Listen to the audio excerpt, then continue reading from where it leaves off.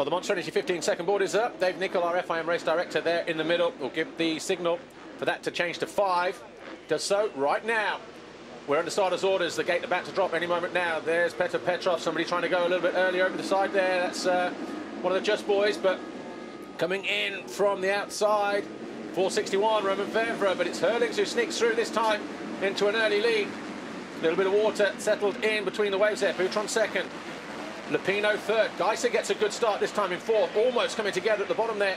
9:11 and 45. Tixier Nichols very lucky to stay up as they went through turn 2. But Jeffrey Herlings, he's on the march at the moment.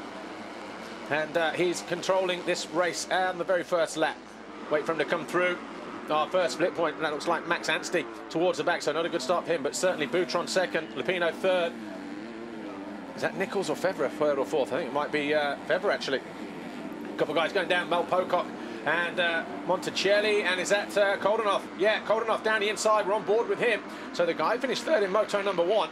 He's got a lot of work to do on that standing construct KTM, hasn't he, Mike Kress? Yes, he finished third in the first heat, so I think he got his work cut out for him, and I think this is shit that happens on the first lap, because now you know you're gonna be like 35 minutes, no rest. Not like this guy, Jeffrey Herlings.